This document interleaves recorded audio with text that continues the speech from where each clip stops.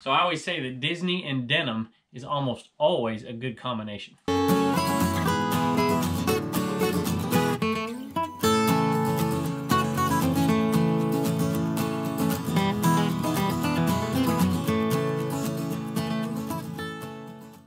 Hello everybody, welcome back to Commonwealth Picker. My name is Kevin, we're in the Commonwealth cabin, and I'm so glad that I started doing this a couple weeks ago. I started doing a little bit of shipping on Saturday evenings, just a little bit, you know, pick a couple tough items and throw them out there and get them done and package up a few Intaman and get that stuff all done. And it makes my life a little bit easier on Sunday evenings, which is when I'm doing this. And you guys will probably watch it on Monday. And I've asked this question before, but I'm always curious to know, what is your plan of attack? If you're like me, if you're a part-time reseller, if you have another job somewhere, do you do your shipping on Sunday evening, or do you wait? Do you do it early Monday morning? Do you do it Monday evening from the weekend? How is it that you do it? Are you setting it up 2-day shipping, 3-day shipping? I'm always curious to know the different strategies. I've usually just waited from Friday to Sunday night and then done all my shipping on Sunday, but I really like the idea of coming in on Saturday and getting a little bit done and getting a little bit ahead. Now, I don't have quite as much to do and make my life a little bit easier, so let me know out there. Hey, second thing I want to talk about really quick before I tell you what sold is Christmas. So Q4 is coming up, and I wanted to ask you a question. I wrote myself a little note because I forget everything these days. And the note just said Christmas on it, and that was a good way to remind me to ask this question. So as not a new eBay reseller, but somebody who wasn't selling on a huge scale, I remember entering Q4 years and years back and looking at my PayPal balance and thinking to myself, you know what, I want to pay for all of Christmas with PayPal. I don't want to use a credit card. I don't want to go into debt for Christmas. I don't want to do any of that. And I'm just going to use PayPal, and it motivated me to get things listed and to sell. And then in January, I wanted my PayPal account to actually be higher, even after using all the money that was coming into PayPal to pay for all of Christmas. And then ever since, years and years and years, I've never had to pay for Christmas in February. So it's just something to think about. And I'm curious to know out there, how many of y'all push really hard to make sure that you're not paying for Christmas in February by listing like crazy in September. So let me know if that's you out there and leave a comment below, and I'd love to hear from you. But let's take a look at what's sold. Come on.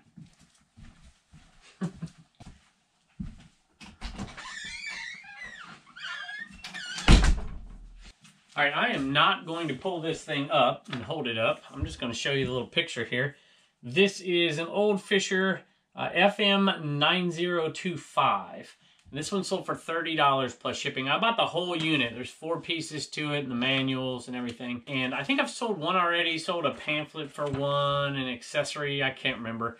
But bought it all for 15 bucks. And I remember buying it going, do I really want to buy this? Do I really want to deal with it? It's one thing selling electronics and going through the hassle of shipping them for good money, you know, 100 bucks, 200 bucks, that's one thing. But finding things like this, in this case a receiver, and only getting $30 plus shipping, it's not too great. But you know what, I'm happy it's gone, and we'll make some money on it. I think we have already broke even, so this will be pure profit. We'll make $25, maybe a little bit less, $24 on it, and it'll take a little bit of time to ship out. I typically try to pass up on the low-end stuff. You don't see me sell a ton of electronics around here. It's not because I don't want to, because I don't find high-end audio equipment very often.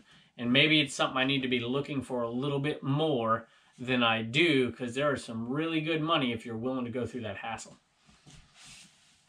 All right, you know, I teach AP World History, and so we try to put America in the global scope of history as opposed to looking at America from American eyes. And when we do that at the end of the year, we talk about the Americanization of the world. Sometimes we call it the Coca-Colization of the world.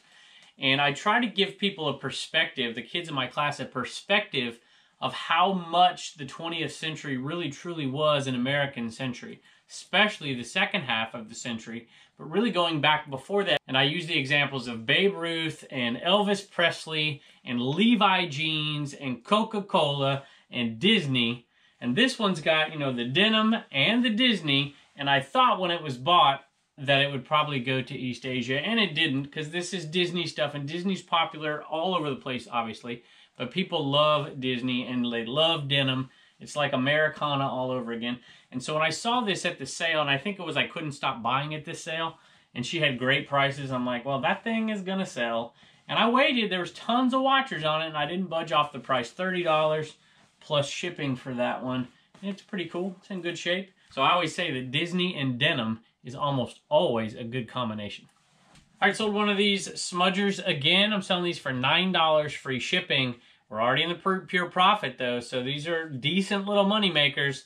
And for something as simple as this that you can just slide into a bubble poly mailer, you know, you're making pretty good money at $9 a pop, even though it's free shipping. We went over it the other day, so I won't break down the numbers for you. But let's just say that that little buy is gonna net us over $150 profit on something really simple that's just 2 listings. And somebody mentioned the other day when I talked about it that I didn't explain what it was. So it's just this little thing that you use to clean off touch screens, whether it's iPhones or iPads or any kind of tablet. And supposedly it cleans it effectively and keeps it safe. I don't know. I just use a tissue half the time, but it works. I sold a little Wii Active here, game and belt. It comes with a strap, some kind of band as well. That I didn't list with it, and then I found it later. I'm like, oh, I'm going to add that with it, and then it sold without it. So I probably, because it's really, really light, will just throw it in there and make the buyer really happy, I suppose. Anyways, $13, $12.95 plus shipping. It's all pure profit at this point. All right, I have 3 things. I think one in the back here, and this is an item that I've been talking about for quite a while, and it's dwindling down. We've clearanced them out. We've put a nice little sale on them. And we're only making about $2.50 a piece at this point. I'm glad they're almost gone. All right, here it is right here. So look what we got, pink in there. So we've done okay on these. My wife bought quite a few of them, and some of them we were making $7, $8 profit. Now this is making $2.50, but you know what? We've already made our money, and sometimes you just got to clear out the rest of the stuff, which is why this guy comes in handy, don't you? All right, next item is right here. And it's Redskin stuff, and it's not selling amazing. You know, everybody's like, buy everything Redskins. I just don't see it, but this one did sell. They're really light. They shipped out. They're going to go out. I think I did free shipping on them, but it's $25 free shipping, and they should only cost about $7, $8 to ship. Maybe. I'm not even sure. They're really light. They might be under 16 ounces combined, but it's going to be close. Let's give it a shot here and see. My guess is they're going to come just under, but maybe not. You put a poly bag with them. Let's see. One of them's going to weigh. Look at that. But it's on that. I'm going to move that off there. Ooh. I think it's going to work. I think they're going to go out first class. Put those 2 in a big poly bag right here. I think the biggest one I have here is going to fit. I have 2 larger sizes that I store inside, but squish them down. Maybe. We'll see. I think they'll go out first class. So $25, you know, shipping on there maybe around $5 or $6, and we paid a couple dollars for them, so we'll make a little bit of money. All right, the next item's over here on this wall, but I turned this TV on so I wouldn't forget to do this. My buddy over there, OBX Picker, he is almost at 1,000. So if you want to go put him over the hump right there, go check him out. This is Sunday, so by Monday he might already be there. And look at this. Here you go. What has he got? What are you giving away? Picker, get 1,000 subs before next week and do this. Okay. All right, good luck to you. Here you go. This is what sold right here. And I almost didn't buy it at a sale. I paid 10 cents for it. And I thought it was pretty funny. You know, you put this on the bathroom there in the outhouse. It says 1943 copyright. But this wasn't made in 1943. I don't think it was anyways. And you just doing my chores, taking a nap. Just resting. What's that one say? This gadget's out of whack. Go in at your own risk. Oh, boy. All right, so I bought it, and I'm like, you know what? I'll just put it up in the cabin. If it sells, it sells. If it doesn't, I kind of put this old stuff over here, and I just think it's kind of cool. I have one more that I put over here somewhere. Here it is. I don't know. I just like it. I don't know why, but I do. But it sold. Bought it for 10 cents, sold for $10 plus shipping. It's really light. All right, and there's a few things that sold inside. Not too many. I think 3 things, and then a couple of Animan, of course. And Turner has to tell us what sold. Maybe we'll bring him in right now and then go into the eBay cave. All right, we have a homeschool hustler, and we have Sophie. Hi, Sophie. Hi, Sophie. All right, and we made a couple of sales today, Turner. We sold Indominus Rex. Did I pronounce that right? And then, what is that, a Triceratops right there? We sold these out of your store. Check that thing out. What do you think? You like that? Geez, yeah. The thing roars, except for I think I took the batteries out. Yeah, I got a new suit. Yeah. Oh, you did? What suit is that? The Spider-Man PS4. It's actually called something else, but I forgot. And you got that for your birthday, didn't you? Yeah. What'd you turn, 5? 7. You're funny. Yep, 7 years old. Pretty good, huh? Yeah. I like it. Did you have a good birthday? Yeah. Yeah, and you know what? Somebody sent you something, which is really awesome. Yeah. And this one right here sold for, I think, $8. This one sold for $20 plus shipping. And they came out of the Homeschool Hustler store, so Turner's going to get $1 to do what? What do you mean? $1 to donate. It doesn't matter the order, buddy. $1 to save, spend, and donate. You got it. And we're donating, if you saw the show yesterday, we're donating, the kids donate money to Compassion International and to St. Jude's Children's Hospital, but we added one just for this month, Turner. We're going to give to the Friends of Bedford Animal Shelter. And so $2 are going to go to them right there for this sale as well, including the other places. So you guys are really doing a great job. And Turner, what did you really want for your birthday? Old Nintendo. Old Nintendo. He wanted an NES. Yeah. And so I've been looking and looking and looking. And, you know, I used to go out back in the early 2000s, Turner, and I would find 1, 2, 3, sometimes 4 every single time I go out. It's like going out now and finding Wii's. And so I figured, you know what, I'll probably be able to find one this season. And the only one I found, Sonny had in his hands at a garage sale. So I called up my buddy Shad Juice right here and his boy Mikey, and he made sure that Turner had one for his birthday, didn't he? Yep, and check out what else they gave him. What do you think of all this? All that stuff was extra thrown in the box, which was really, really nice. McDonald's. What's that? One was from McDonald's. Yep, this one, right? This one's from McDonald's, and this one, look. See that? Yeah. And then this one is an old one, and it spins around. I think that's from 1980s right there. Anyway, that's very kind of y'all. We appreciate it. If you don't know about Shad Juice, he does garage sales. Go check him out. Tell him thank you, bud. Thank you, Shad Juice and Mikey. All right, buddy. Bye-bye. Hey, sold a couple of backgammon replacement pieces. Make about $2 when we sell those. And this was the last of 15. I don't know how long they've been around, but I bet it's been a while. Staple here lately, a signature, Mary Kay signature cream lipstick. And this one is gingerbread. $12 free shipping. It's all pure profit at this point. We have already made about $120 off of that lot. And it looks like about half of it, probably a little less than half of it. So we're going to be shooting for over $300 in profit.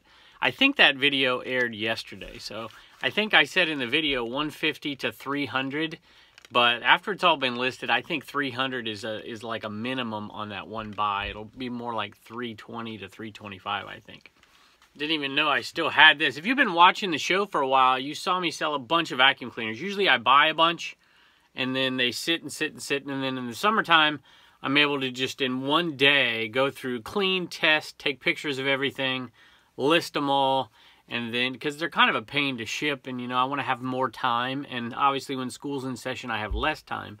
So I try to sell most of that stuff in the summer, and I did. But one of the ones that didn't work, I parted out. And we still made some decent money. And this is a tiny, tiny little part here. And it goes to a Kirby, and I sold it for $7. So, you know, it's pure profit at this point. So it's probably, I don't know, $3.50 profit. Hey, that reminds me, you know, tell me your when in doubt, parted out stories. I haven't been doing too much of it lately because I don't have the time to go through and do as many listings. And when you part something out, you buy one item and you make 5 listings. It takes a little bit of time. But I'm curious out there, and I see some messages from folks saying, hey, thanks, you know, for the advice on parting X out or Y out or whatever it is. And I want to know what it is you've been parting out lately and how successful have you been. All right, one guy going out to Ryan here. He says, hi, Kevin. This is a celebratory in-a-man purchase. I took your Bolo advice on Horror VHS. That's awesome. And scored a dozen of them for $25 at a garage sale last weekend. I listed them today, and much to my surprise, one of them flew out the door within 15 minutes for a nice $30 profit. I appreciate your channel and wish you and your family much continued success. Kind regards, Ryan. Ryan, thank you. That's awesome to know. I have been looking hard for another lot of VHS horror movies. Every yard sale I go to, you know, sometimes it's a waste of time to look at the VHS. But I've been looking. If I see some old VHS up there, I've been digging underneath it to see. But no luck lately, and I haven't had any luck finding any gold or silver jewelry lately either, and I've been looking pretty hard. So, you know, you find what you look for, and sometimes looking for that stuff's a little bit better than looking for green pickle containers, Tupperware, you know. Anyone going out to Catherine? Hi, Kevin and Homeschool Hustlers. I have been following your antics for about 6 months now. Thanks for all the tips and tricks. I am in the UK. Don't have a YouTube channel, but do sell on eBay. Catherine with a Y, 9001, 9001. Only part-time as I am disabled. I thought I had better get an Animan before they are all gone. I would prefer a mistake, but not a misfit. You'd prefer a misfit, but not a problem if I can have one. God bless you and your family, Catherine. So I will try to remember to put a misfit Animan in there for you.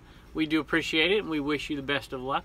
And this guy is not a misfit, so he's not headed overseas, but one of them is. Thanks so much. By the way, that's awesome. You know, if you have a disability and you're still able to do some reselling, I think that is an awesome outlet. So congratulations to you. That is amazing. And, you know, I try to do that every once in a while. I'll pick something up at a garage sale that I wouldn't typically buy. Maybe I used to sell it, and I know you can make money on it, but it's not something I would typically do, you know. But not everybody out there can ship a lawn chair or ship a, you know, a VCR or whatever. But almost everybody can ship those smalls. So thank you, Catherine. Hey, this one's going out to Samantha. I watch all your YouTube videos. My cat even knows the tune at the beginning. I'm a reseller based in Minnesota. My eBay store is TC Bazaar. And I decided I needed one of these before they're all out. Fingers crossed it leads to record-breaking Q4 sales. Happy to support you and your family. Looking forward to more videos. So Samantha, thank you so much. That's very flattering. I appreciate it. And he is headed your way. And we still have a bunch. It says 90 available. I'm telling you right now, if you need to wait for a little while, feel free. You know, there'll be enough. I'll give you an announcement, you know, hey, 50 left. And then you can buy them if you want. But we still have plenty to go. All right, last two. One's going out to Corey and one is going out to Owen. And Owen says, hey, Commonwealth Picker, I just had to get an Animan for my reselling office to bring some good fortune. Just wanted to say thank you because I recently sold a Corningware 2.5 liter saucepan because of you. Shipped just fine. That's good because sometimes those are rough. You know, when I first sent out a few, you have some breaks. You really, you got to double box those things or roll the dice. I watch a few resellers regularly, you, Matt, Lonnie, and John, and the knowledge and strategies you guys give is priceless. That might be an overstatement, but thank you, I appreciate it. Just recently started a YouTube channel, Resale Dynasty, in hopes to become as helpful to others as you have been to us. Thank you again, happy picking, Owen. Owen, that's awesome, thank you so much. Resale Dynasty, all one word. That's awesome, I'll have to check that out. Thank you, Owen, appreciate it. All right, I don't know what else we have going on, but there's always something at the end, right? Could be, you know, pigs eating grass, you know, could be chickens running around, could be a cat, could be a kid, you know, who the heck knows. But anyway, thanks for joining us as always, and we will see you next